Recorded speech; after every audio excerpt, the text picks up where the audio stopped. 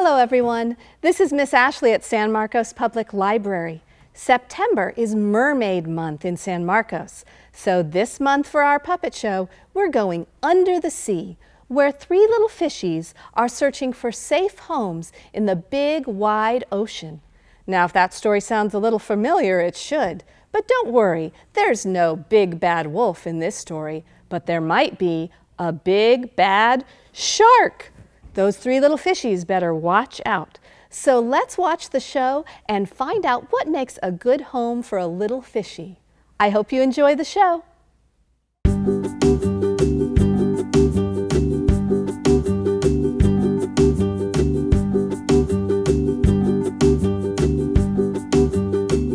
Once upon a time, there were three little fishies who were all sisters. As they grew, it came time for them to go out into the deep, wide ocean to find their way and make their homes. Before they swam off in different directions, the three little fishies talked together about what kind of homes they wanted. I want to live somewhere with plenty of food. I want to live somewhere beautiful. I want to live somewhere safe. Have you heard about the big bad shark? He swims around this part of the ocean, looking for little fishies to gobble up. He is strong, and he is fast, and he has rows and rows of huge, sharp teeth. We need to find good homes to hide and protect us from the big bad shark. So the three little fishies agreed to look for safe homes, and then they all swam off in different directions. When the first little fishy became tired of swimming, she stopped and looked around and wondered if she might be able to make a home with something nearby.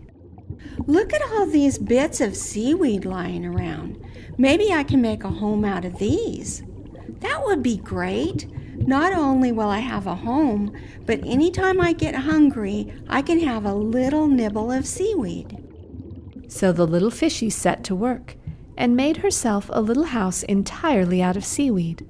The seaweed drifted in the current, but the little fish was able to swim inside. Oh, this seaweed looks delicious. Time for a little bite. Just then, the big bad shark swam into view. Did someone say time for a bite? Just what I was thinking. I'm starving. I spy with my beady black eyes a little fishy. I see you hiding in that seaweed. Little fish, let me come in. Not by the scales of my finny fin. Then I'll munch, and I'll crunch, and I'll chomp your house in. And the big bad shark munched, and he crunched, and he tore the little seaweed house apart with his big sharp teeth. Chomp, chomp, chomp, chomp. Nyam, nyam, nyam, nyam, nyam. Fortunately, he was so busy chomping up the house that the little fish was able to swim quickly away. Eek! This seaweed isn't too bad, nice and chewy. But where did the tasty little fishy inside go? Blistering barnacles, I think she got away. And the shark swam off in search of another snack. Meanwhile, not far away, the second little fish had also grown tired of looking for a home, and she stopped to rest. Look at all these shells on the ocean floor. Maybe I can make a home out of these. Wouldn't that be beautiful? So she picked out the shiniest and most beautiful shells and stacked and arranged them with great care until she had a little house made entirely of shells, just the right size for a little fish. It's perfect. How lovely. I think this is the prettiest house in the whole ocean. Just then, the big bad shark swam by, hungrier than ever. Losing that little fish snack made me mad and hungry. Seaweed really isn't very filling. Hey, what's that shiny thing over there? A house made of shells, with another little fishy snack inside. It's like somebody gift-wrapped it just for me. Little fish, let me come in. Not by the scales on my finny fin. Then I'll munch, and I'll crunch, and I'll chomp your house in. And the big bad shark munched and he crunched and he tore the little shell house apart with his big sharp teeth.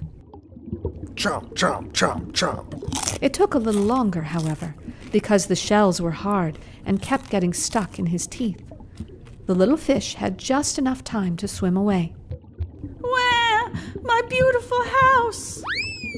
Those shells are a bit rough on my old chompers. And all that work for nothing. There should have been a tasty little fish in one of those shells, but I can't find her. When am I going to get a little fishy snack around here? The shark swam hungrily away. At the same time, the third little fish, who had been diligently searching for a good safe home, came upon a beautiful coral reef. Look at this place.